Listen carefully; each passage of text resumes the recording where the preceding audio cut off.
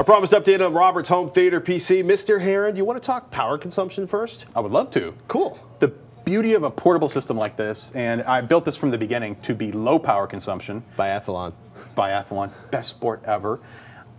It is very low powered. Between the motherboard, a low powered CPU, notebook style components, including the hard drive and the optical drive, being a Blu-ray combo drive, about 53 watts average. I've never seen it go above 60. I've never seen it hit 60 either. Wow. So very low power. Also, that means in turn low heat output. There's not much heat and very little noise. I mean, there is a fan in the power supply and a fan on top of the CPU. You gotta say, like, compared to certainly the Xbox 360 and the first generation PS3, totally, this is silent. A third the electrical usage. Literally over the month, my kilowatt power supply.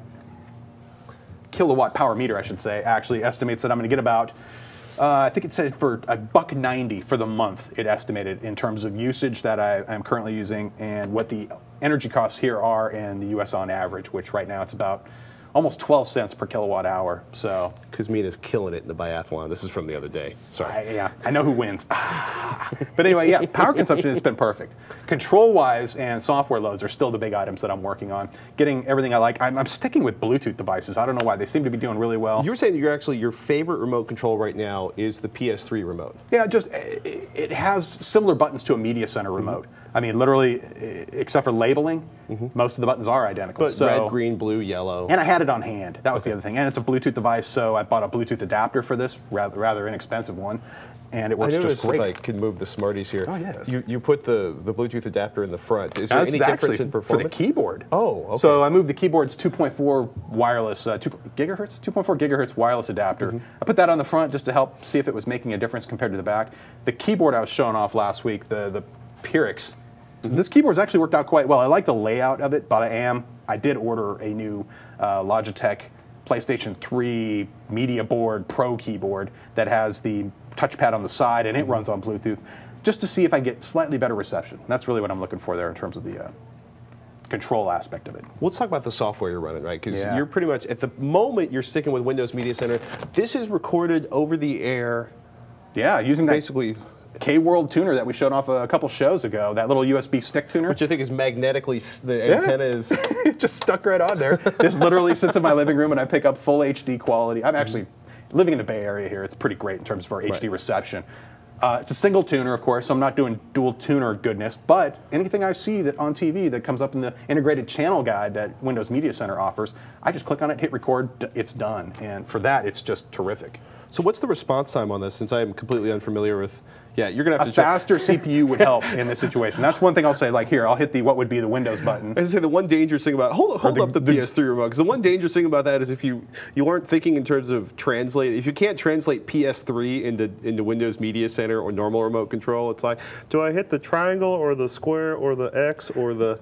It's actually fairly intuitive the way, and I talked about that software last week that makes this all work just right. No, but it's like I've never owned a PS3. I look at the PS3 interface on my Blu-ray machine. Have you had the Windows Media Center style remote though? Have you ever seen one of those? They're mostly horrible.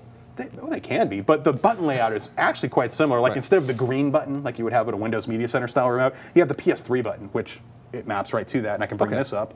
And my one complaint though I'll say about this is like with the decoding going on in the background, scrolling is not as fast as I would like it to be. Sure. It can be a little, and if you hold down something and you expect it to start scrolling, that doesn't happen with this controller, and I'm wondering if it does with the Windows Media Center style remotes. I'll loan you one. Oh, okay. I will borrow it and check it out. But I'm sticking with this for a couple of reasons. One, the integrated channel guide and the built-in support for the digital over-the-air tuner. Okay, so your ideal setup right now, Windows Media Center, My Movies for accessing your movie collection, ArcSoft, Total Media Theater for Blu-ray. Are you going to play around with any alternatives to Windows Media Center, or are you kind of going to like quit and just tweak? No, I have to take a look at some of the other apps. I mean, there might be something out there that I like even more, and I'm going to start with XBMC, Xbox Media Center. There's a great live CD that's available from a gentleman who calls the project the XBMC Freak Disc, and it's essentially, it's a bootable CD you can load up. It's a live CD, they call it, and it will load up the XBMC interface, but it's already optimized for Atom and Ion technology, so the drivers that I would need, so a full live CD that actually recognizes Atom and Ion. That's cool. And he's integrated supposedly some I'm not exactly sure. I'm still reading up on how they're doing it, but apparently they've got Blu-ray support now for playback in Linux. Probably not. It's probably a little on the gray side of things, but it apparently DVD works. playback, and for the most, it accepted certain originally was gray. Well, it was black. It was illegal. So I've got that too. There's also SageTV. I don't know if we mentioned that just now, but that's definitely another app I want to take a look at. I want to look at those kind of tools to see how they compare, and maybe one will give me a better experience. But having the TV tuner and having the channel guide information provided by Windows Media Center, that's one of the big things for me right now. And just the ability, like we were talking about in terms of importing music and managing your movie files and your other discs and other multimedia content.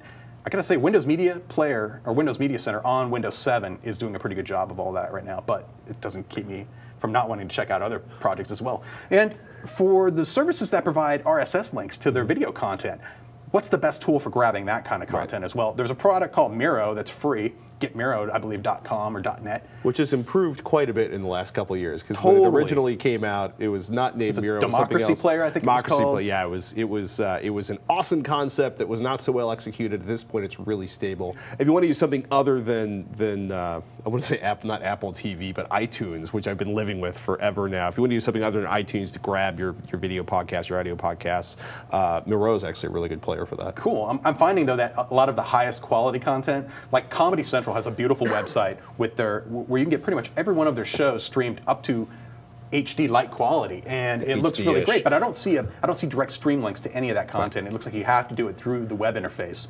So for that, well, I'm still using that's because they're trying a browser. to control your access to it, because they want to keep you from downloading it. They want to keep you from storing it. They want to make sure they roll a video in front of it every time, and they want to make sure they get paid for it.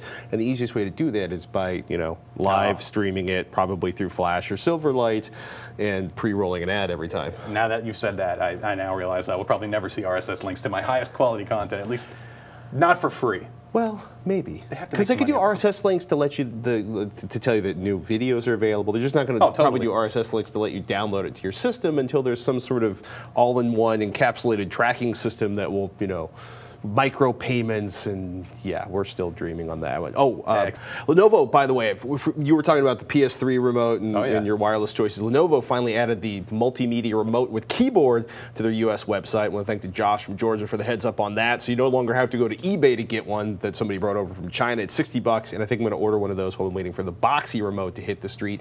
And you've been all over Amazon.com doing what? Yeah, I have to say, we had one of our viewers write in about, hey, were you aware that you can perform a great search on Amazon's Blu-ray titles, and you can basically filter it by titles that cost less than $10. And I have to say, it's easy to do. And I've already found 4 titles that were just gems that I just said, you know what, I want those in my collection. And the fact that they were under $10, some were as low as I think $6, it was just like, ta-da, that's what I wanted. And you know what, it's easy, it's simple, and it can save you some bucks to get some content you probably want. It's like rental prices. So, it's not the latest, greatest titles, but there's probably a few things in there that you'll want.